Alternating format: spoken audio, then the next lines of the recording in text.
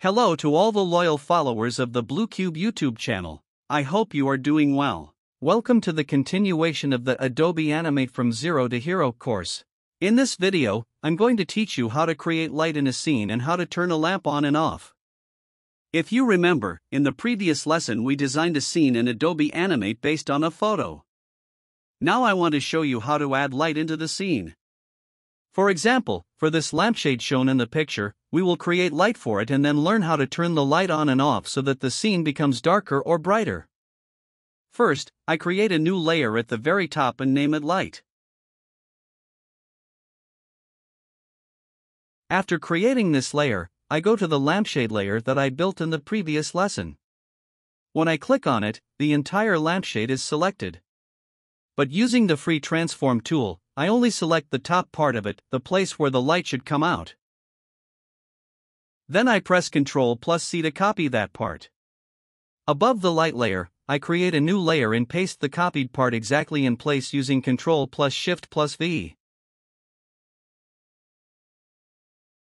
Now I need to select all the layers except the light layer and the one I just created. I click on one layer, scroll down to the wall layer, hold Shift and click to select them all. The two layers related to color and image that we created in the previous lesson are not needed here. I right-click on the selected layers and choose Convert to Symbol so that all of them are turned into one symbol. Now the scene is cleaner, one layer for the part where the light comes out, one light layer, and one symbol layer for the whole scene. The two other layers are locked and won't affect anything. Now I select the light layer. I zoom in a little on the area to see it better. Then I right-click and choose the Polystar tool. Here I can specify the number of sides. For example, I set it to 3 to create a triangle. I try to make the triangle point upwards, with the base downwards.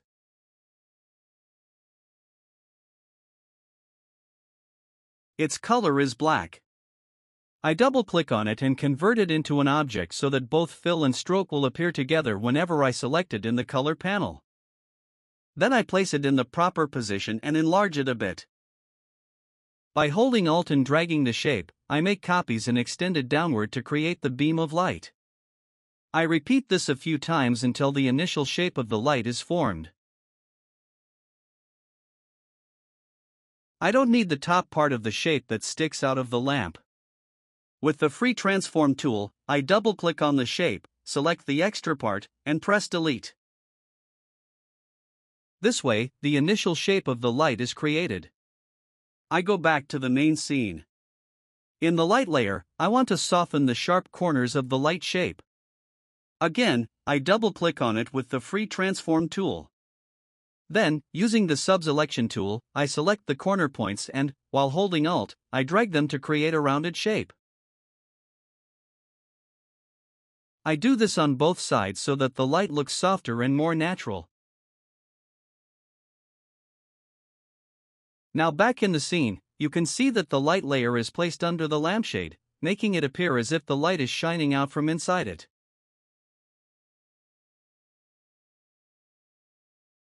From the window menu, I open the color panel and place it beside the scene. I select the light layer and apply a linear gradient. Since light is more intense near the lamp and gradually decreases as it moves away, I adjust the gradient angle to reflect this effect.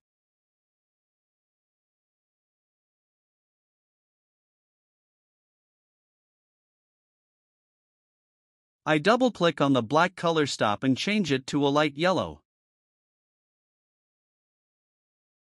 Then I double-click on the other stop and set it to a darker yellow for the end of the beam. To make the light more realistic, I adjust the alpha, transparency. For the beginning of the light, I set the alpha to 80 so the background can still be seen through it. For the end of the beam, I set the alpha to 20 so the intensity is weaker. I also remove the stroke, outline, to make the light look more natural.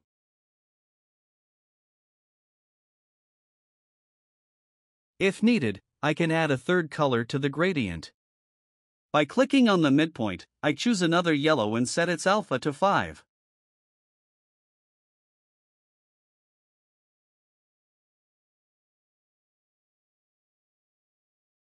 This gives the light a smoother, more natural look. Then, by adjusting the gradient sliders, I fine-tune the brightness until it looks the way I want.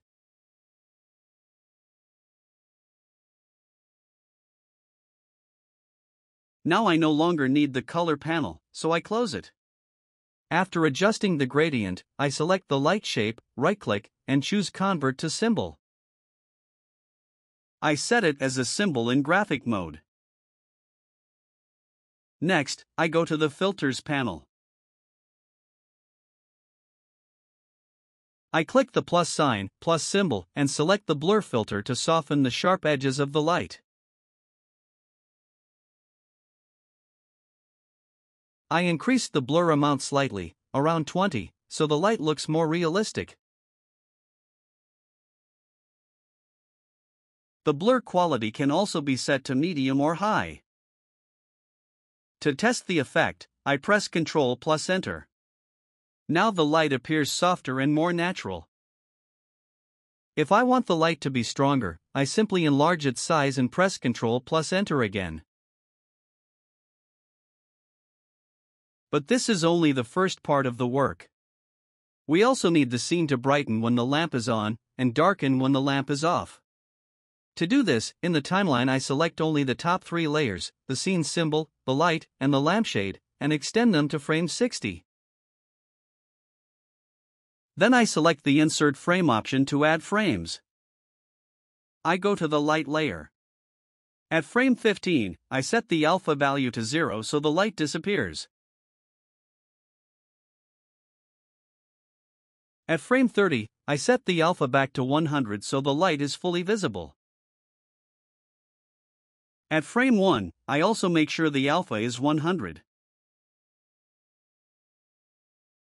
Finally, at frame 45, I set the alpha to 0 again so the light turns off. If I play the scene, you'll see the light turning off and on in sequence.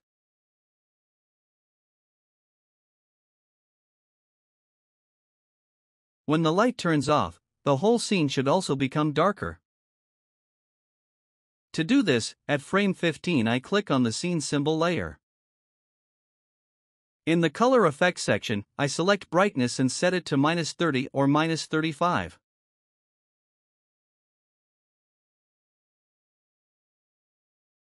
This makes the scene darker at the same time the lamp turns off. At frame 30, where the light is on, I set the brightness back to 0 so the scene looks natural and bright again. At frame 45, I once again set the brightness to -30 so the scene darkens in sync with the light turning off. I also create a keyframe in the last frame. Finally, if I play the scene, Ctrl plus Enter, you can see that not only does the light turn on and off, but the scene also brightens and darkens accordingly. I hope you enjoyed this tutorial. Thank you for staying with me until the end of the video. See you in the next lesson. Goodbye.